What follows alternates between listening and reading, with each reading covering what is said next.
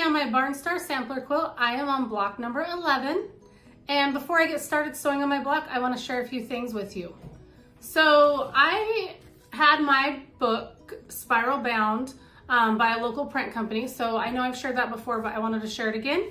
I also want to share with you how I'm organizing everything because I feel like some people could use some organization tips. And I always love when people like kind of refresh my memory of like, oh yeah, I knew about that idea, but I just forgot about it, so I'm not implementing it. So I am keeping my project in a project bag. So everything is in this bag. All my scraps, everything is in here.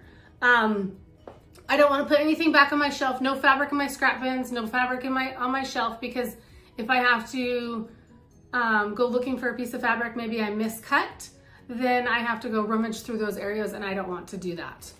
Another way I am organizing my blocks, I am cutting my blocks out, and I reuse bags from the quilt store. So you can see this is a quilt store bag. So what I will do is I will cut out my block, put it in here, and for this case, I think block 11, I want to say there are 3 identical blocks, but I just write on a Post-it what block it is, and then I put it in the bag. So I've actually cut a few blocks out. So I just have those in their individual bags, and they are ready to go. So what I will do is I will take all these bags, place them into my project bag, and then I also take my pattern book like this, and I will put that into my bag as well. So there you go. So then I have everything all together in one bag. And then I just put that in the closet with all of my quilting supplies. So when I want to work on this project, I just grab it out. I know everything's put together. Block number 11. So I am just sewing the first step, and it says to place 2 squares right side together, mark a line down the center, and then sew on either side of the center. Well, instead of marking my line, I'm using my diagonal seam tape right here from Cluck Cluck Sew. You can get it on her website. And I will place the corner of my block on this black line here. And then that will put a stitch 1/4 inch from the center. So instead of marking my line, I am just using my seam tape. So let me show you what that looks like.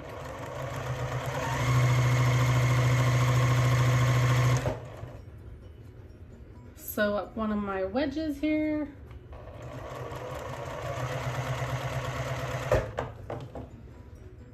Okay, so it did say to sew on either side of the center. So you can see right here, I've only sewn one line. So now I need to turn it over, and I'm going to place this point, let me zoom in here, the point of my fabric on my black line here. And you can see right there, it is marked with the 1/4 inch right here. So that's where the point of my block will go. I'll make sure that as I sew it all the way through, that the bottom point stays on that black line as well. So let me show you what that looks like. So as I'm sewing, I'm making sure that the corner or the point of this fabric stays on this black line. Okay, and I'll sew one more of my wedges.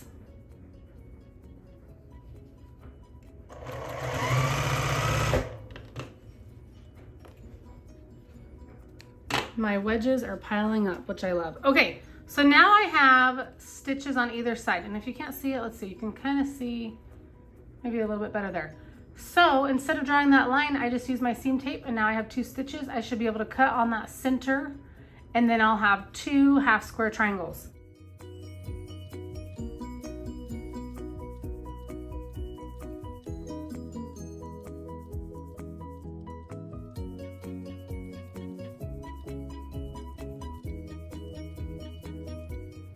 Okay, my next step is to make flying geese units. So I'm using this raspberry fabric, which is my favorite, and then some background fabric. So I'm gonna be making flying geese. It says I have to make 4 per block, and I'm making 3 blocks.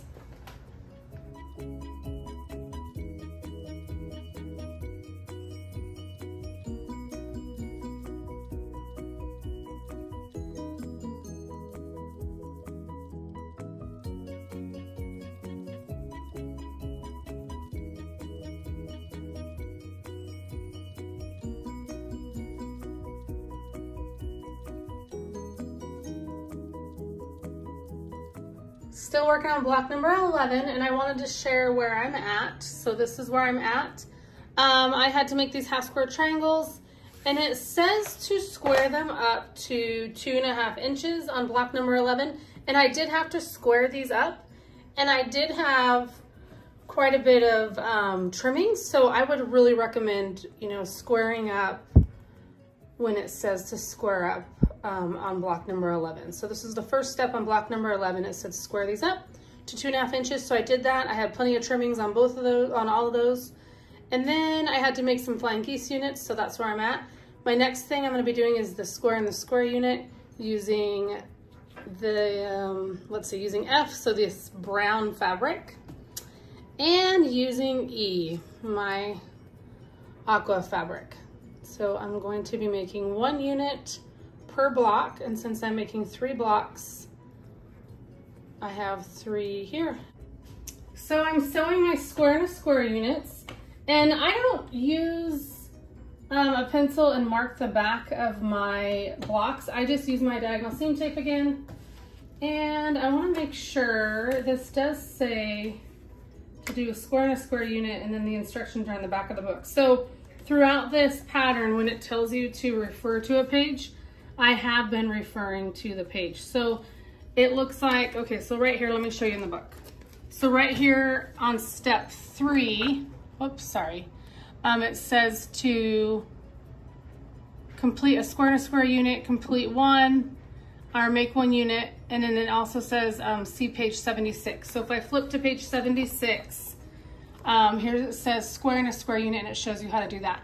So I try to refer to the instructions. If it tells me to refer to a page, I do try to look at that. So I'll assemble the square and a square unit by attaching the smaller squares on top of the larger square, 2 of them at a diagonal, trim those, press those, and then I'll add the last 2.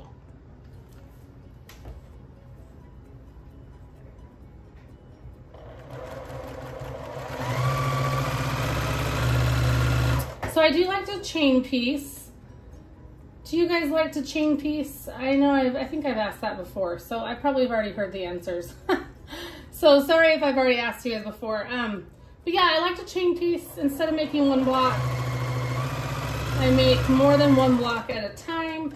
On this directional fabric here, I try to watch and see if it's going the right way, the same way. And maybe it's not gonna matter in the end, but I try to do that.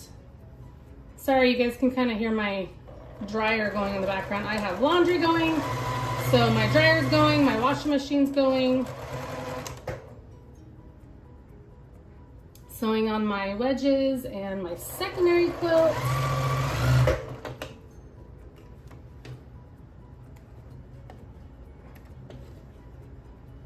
So now I'll take these over and I will trim off the cornet units here and then press them with the iron, and I will be right back. So next I'm going to add my second square on this main square, and I will do it at a diagonal across from the first one.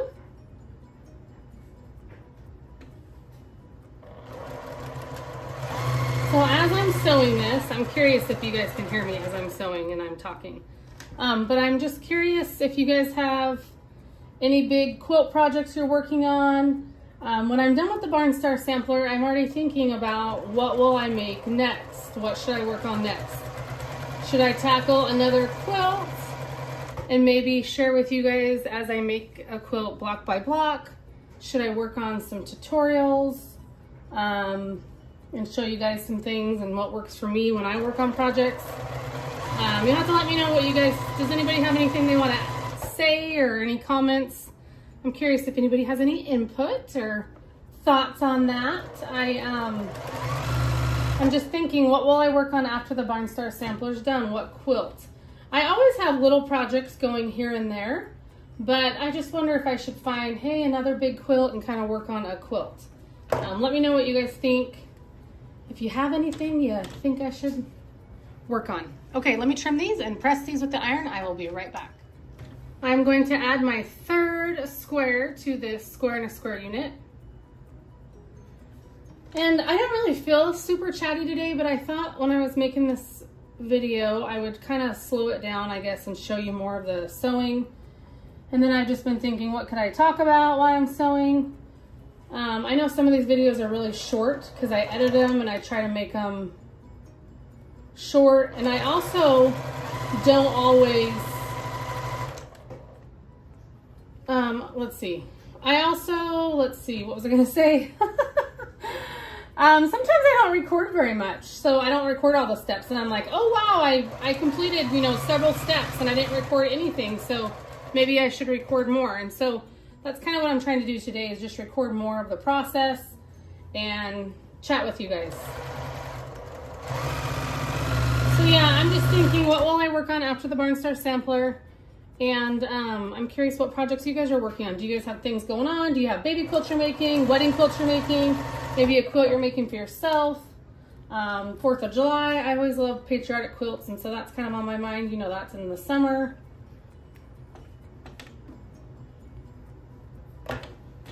Okay, I'll trim these and press them and be right back. So the last square of fabric is going on this square and a square unit. I think the only thing I have pressing as far as quilt projects, and maybe it's not really pressing, but the only thing I have as far as things I need to get done is I need to get those graduation quilts done. And that's the only thing that is, I guess, my works in progress that actually has a deadline. So that's the only thing I have going on. And I don't want to have you guys have to comment tons of stuff, but I just keep thinking of, oh, I should ask this. Oh, I should ask this. Is anybody working on a Barnstar Sampler? As I'm making this, I just think to myself, will I make this Barnstar Sampler again? Or I wonder if I'll just find a block. My bag of wedges. I wonder if I'll just find myself making a block from the pattern book here and there, or what I'll end up doing. But let me know. Okay, so I know I keep asking you guys, let me know this, let me know this.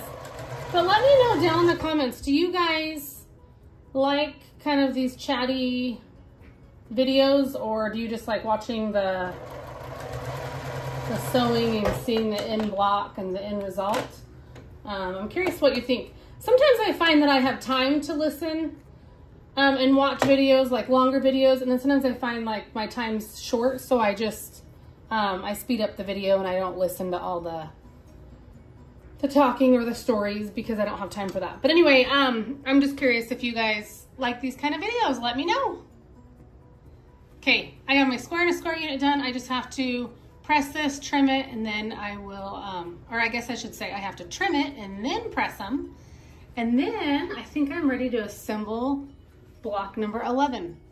So I'm just assembling block 11. I have all the steps done and I just have to assemble the block. And I was thinking about this book still, how I was saying, I wonder if I'll use the book again or a pattern again. Do you guys typically reuse patterns or books? I guess, excuse me, I feel like this pattern book, I feel like, is more of something I might use in the future, where I feel like sometimes the other patterns aren't, because they might just be so specific. It's just a simple pattern, per se, like one block, and then you make a whole bunch of them and make a quilt. But this one has so many different blocks in it, I feel like I could possibly use this book over.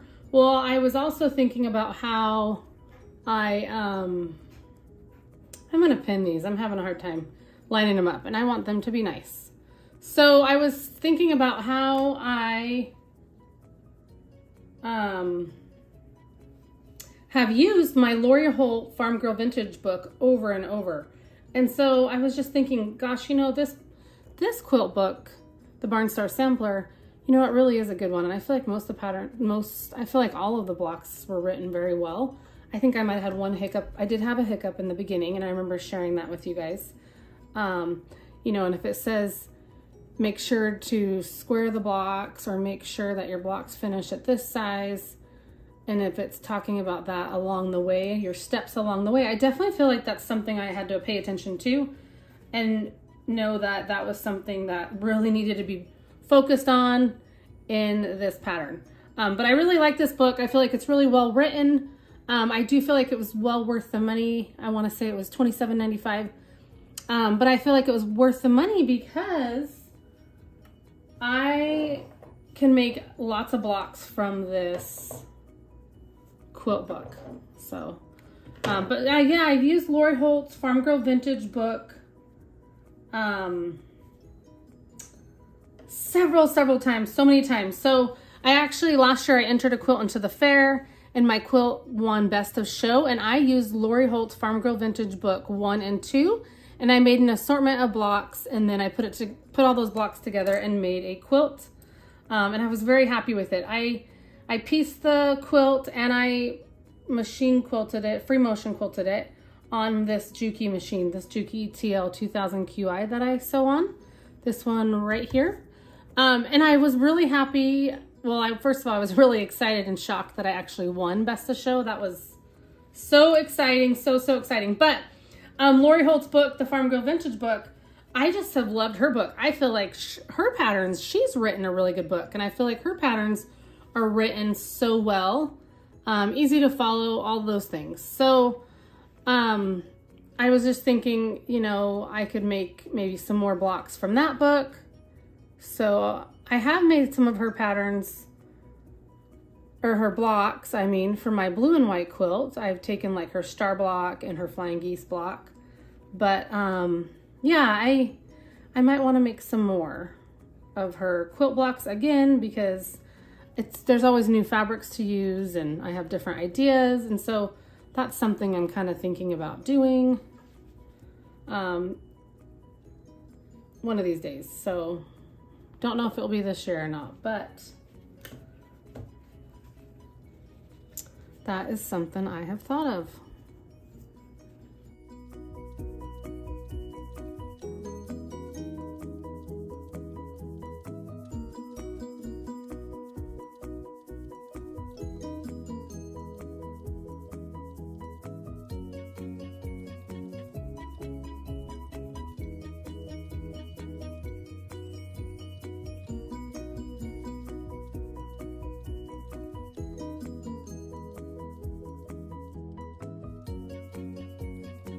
Number 11 is done, and these finish at 8 inches by 8 inches each. And I think they turned out pretty darn good.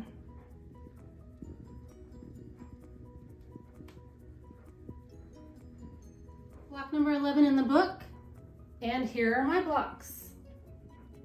If you want to see pictures of my completed Barn Star Sampler quilt blocks, you can see those on my Instagram at Dresses and Spurs. Thanks for following along, you guys. I appreciate it. See ya.